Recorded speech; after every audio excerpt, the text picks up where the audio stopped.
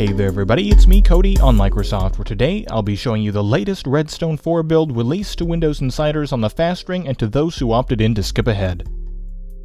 Talk of the next Windows 10 release later this spring is already being heard as development of Redstone 4 continues.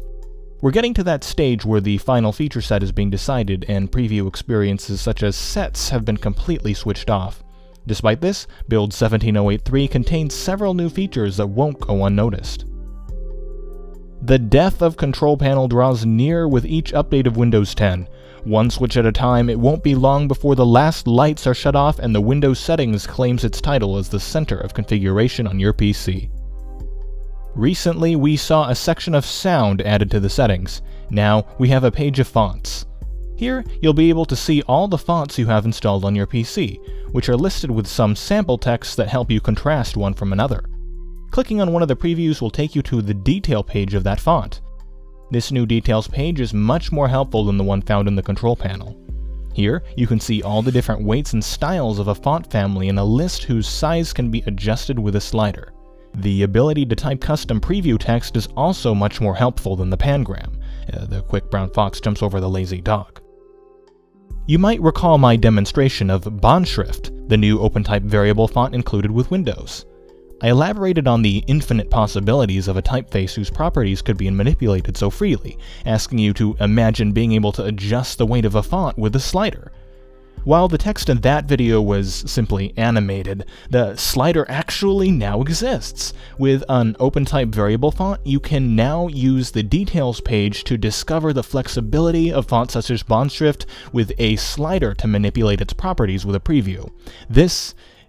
It makes me a lot happier than it should.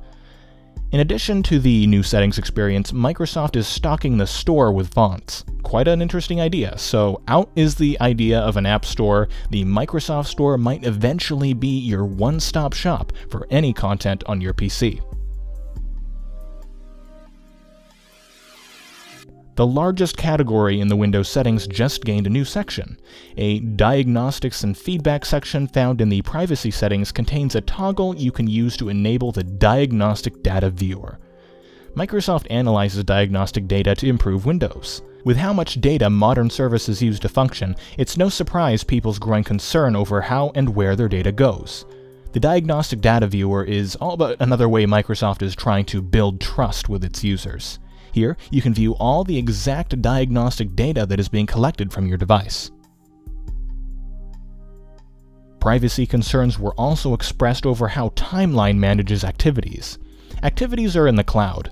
The apps and documents you are working on get synced across multiple devices so you can resume a project from one device to another.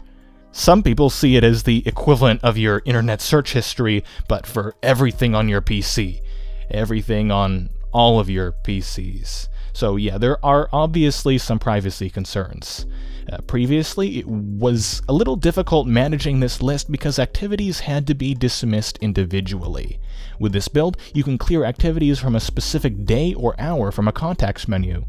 Additionally, a new setting allows you to choose whether or not you want your activities to sync with your Microsoft account in the first place.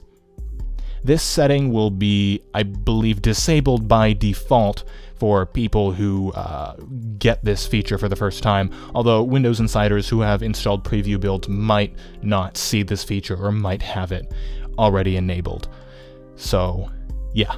Formerly known as Quiet Hours, Focused Assist has some extra options waiting for you in the Action Center context menu.